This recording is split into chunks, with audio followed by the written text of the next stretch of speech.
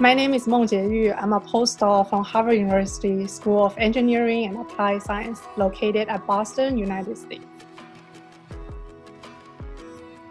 My research area is integrated nonlinear photonics, the study of light-matter interactions at extreme light intensities, or you can understand as generation of new frequencies using nanostructure devices.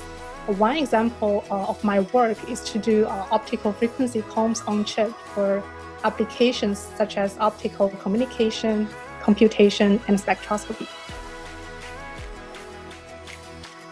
Last year, I started to serve as chair of integrated photonic technical groups, where we can now connect more than 3,000 members from all over the world. I have to say it is very rewarding to see how we can make a bigger difference while online webinars, social medias, or even organizing on-site conference events. I'm truly grateful that I'm part of this engaged and supportive community.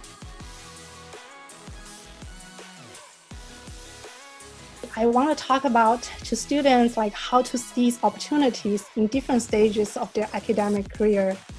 That includes the networking, volunteering, awards, and the importance of being part of that community.